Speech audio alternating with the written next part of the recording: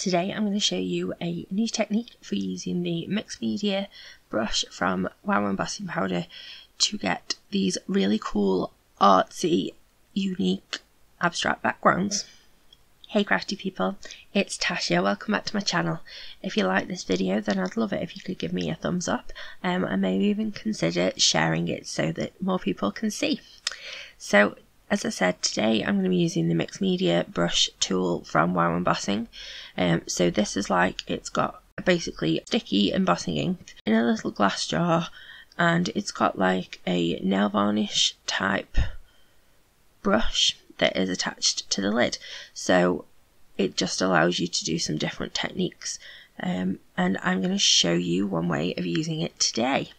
So I've chosen out a bunch of colours that I like and that I think would go together well, and I've got a slimline panel. I'm just flashing you. I used this technique before to create a card for the new release that's happening this month, so I can't show you the video for that. So I thought I would recreate the card with some powders that are already released, but you get a sneak peek there of what's coming, which is awesome. Like I said, it's got like a nail varnish type brush applicator. Now you do get, there's a lot of ink that sits on the brush, so you need to sort of swipe it off anyway.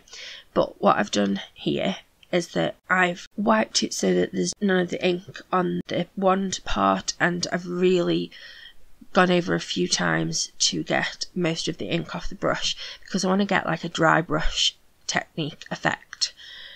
So once I'm happy that there is, you know, like hardly any of the ink left on the brush, then I'm just randomly swiping it over the paper. So you're going to get a completely different look each time, because I just swipe it wherever I feel like swiping it, basically. I do tend to go back and forth a few times because there is so little ink left on the brush, so we do want to make sure that some ink does transfer onto the panel, but I don't want there to be huge like blobs of the ink, but also I really want that texture that you get from dry brushing. So there are parts where, you know, hardly any powder sticks because there was hardly any ink, and you get a really, really cool texture when you melt the powder. So heat embossing, normally we would melt the powder until it is smooth and it's all, yeah, smooth. Smooth. But here, once it's started to melt and therefore it is stuck to the paper, especially on the edges of where the brush has gone, where there's not much ink, I've, you know, just heated it long enough for it to just start melting, and then I've stopped heating it because I don't want it to all meld together. I want to keep that texture, and it's a really, really cool look. I really enjoy it. So I will show you a couple of close-ups so that you can see a little bit better what I'm talking about, because I might just be waffling on crazy. I'm not sure. I'm hoping that you get what I mean. But yeah, so I just think it's really cool. So I chose like a cream and I don't know, is that salmon and navy with pops of gold for this slimline, and I love the way that those colours look together. Really beautiful. The creamy one is oyster, I think, glints, then Mayan glints, no, Aztec. Oh my goodness me, I really do need to write them down. And in the navy, but I will have them all linked below.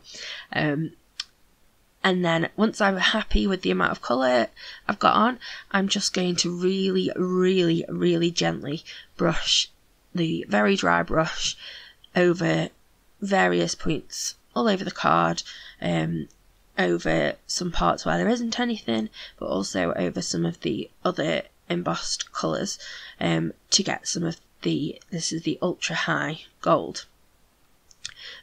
Normally when you're using ultra high, I would say don't flick the back, you don't want to hit it hard because you're going to lose a lot of that you're going to lose a lot of that powder.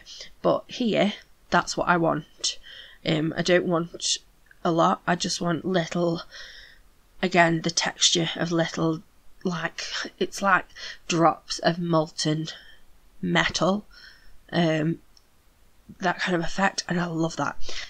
And I did also use a paintbrush just to knock some of the bits off as well, because I wanted those individual grains of the gold.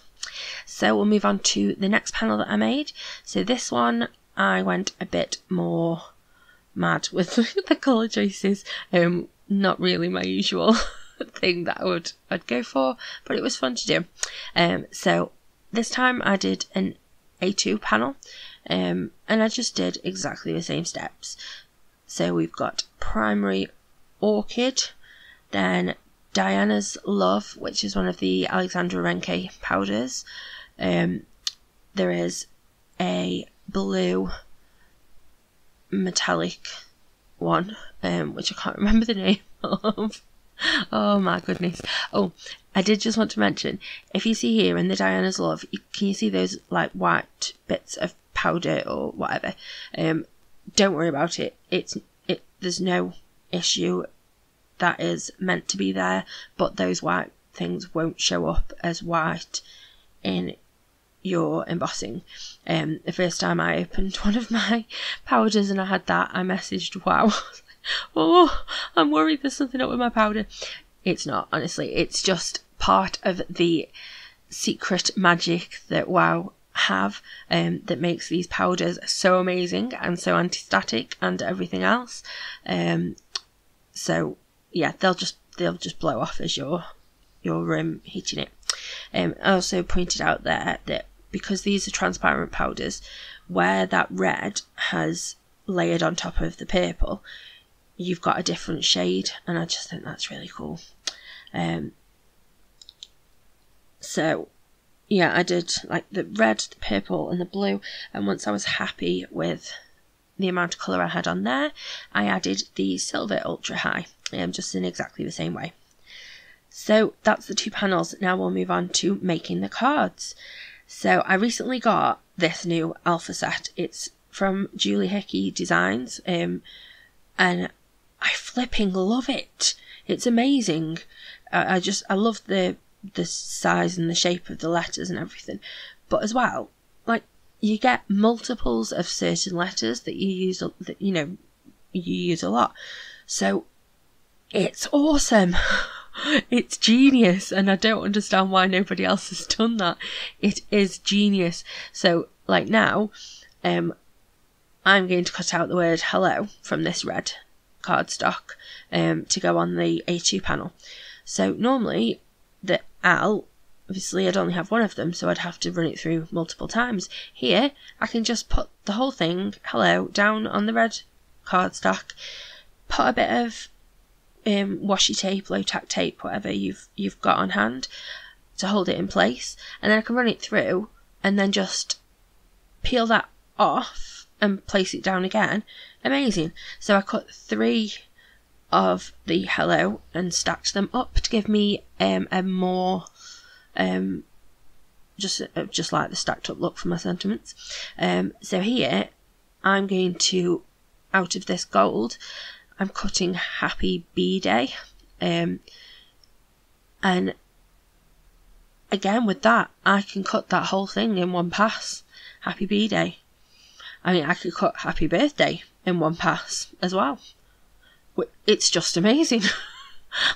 I cannot get over how clever this is.